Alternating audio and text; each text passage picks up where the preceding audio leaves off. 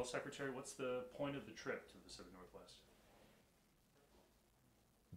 Vaccines, vaccines, vaccines.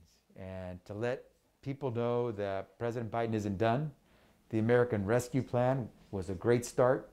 Getting 200 million shots in arms was a great start. But you now start day 101 and you keep building. And so the American Rescue Plan is doing a great service in getting us out of the grip of COVID. But we got to have the American Jobs Plan.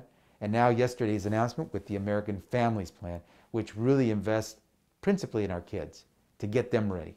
You've got a problem, though. You're here at CMAR. The UW Center for Latino Health says that the vaccination levels for Latinos, particularly in Washington State, is way below the national average. With 13.5% of the state is Latino. The vaccination rates, fully vaccinated Latinos in the United States is 8%. So we are below the national average here. Yeah. Secretary, you have a problem. How are you going to fix it? Well, we're going to send the message out that we want to reach you where you are, and that you get these vaccinations free of charge, and that we're going to make it possible for you to get vaccinated. Wherever you are, wherever you live, whatever time you've got available, we're going to find you. Let us know how we can help. How do you fix the trust, though? You know what? You talked with people like Dr. Julian Perez, the physician here at CMAR, who is reaching out every day. You use trusted advisors, people whose message will be listened to. And you hope that people will then give you a chance, because we want them to get vaccinated. We know a lot of folks, especially in the Latino community, work long hours, many days, have access to, or have a difficult time accessing a lot of services. And so we want to let them know, just tell us where you are, and when you're available, we'll find you, we'll get there, and we'll help you out. And don't worry, it's not going to cost you anything. This is something we want to do because getting you vaccinated is good for all of us. Was there a lack of trust that goes decades back? I mean, obviously there are issues on the southern border versus what we experience here. It's a different dynamic, but is there a lack of trust here that goes back decades that leads us into this situation in your mind? You know, Chris, I think it's not so much a lack of trust, it's a lack of access. You've got communities that have forever been hidden away in a corner, where services, government services and private sector programs haven't reached them because they're not the most lucrative places to go. And so they've been out of sight and out of mind. All of a sudden we're trying to reach them, and they're accustomed to being in a hidden corner. Especially if they happen to be undocumented, they figure, oh, I can't come out. I can't get that service. If I go out there to try to get the service, I'll get booted. And so it makes it tough. But again, we want people to know COVID does not discriminate. It's going to come get you, whether you're rich or poor, white, brown, black, it makes no difference. And so we've got your back, because we want you to know, if we don't, it's going to hit us. Yeah, 30% of the positive cases in King County, Latino. Is this an issue that, you were at Lumen Field, there's swimming in vaccine there. There's multiple doses, thousands of doses that are available right now in King County. Is it a matter of Lumen Field has it, but CMAR doesn't?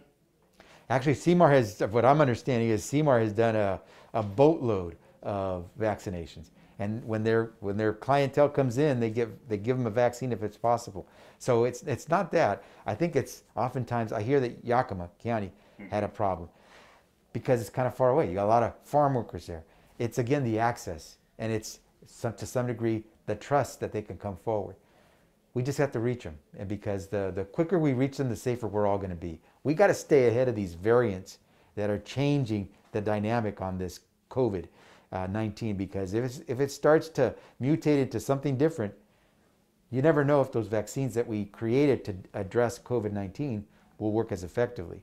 So even if you're vaccinated, you just want to make sure you're safe. And so the quicker we get people vaccinated, the safer we'll all be, and the more likely we'll keep those variants of COVID-19 at bay. I noticed you made a point outside to wear your mask too, despite what the CDC has recommended this week. Yes. Do you believe that people should still wear a mask outside?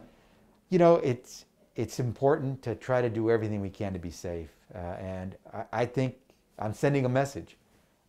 I want us to be safe. I want to go back to the days where I don't have this, but I want to be safe.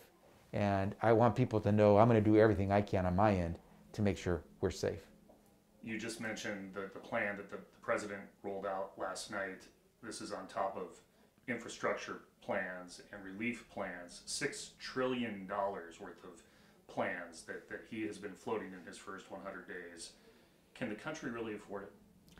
Well, let's put it this way. The American Rescue Plan, which was over $1 trillion, has helped us create more jobs in the president's first 100 days than any previous president in our lifetime could say were created. Those jobs are creating revenue for the government. But more importantly, those jobs are creating dignity in the families where those people are working.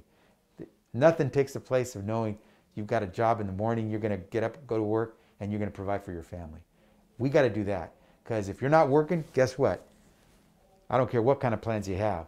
You're not going to take care of American people and the American jobs, you're out of luck. And so these investments, because that's what they are creating more economic growth.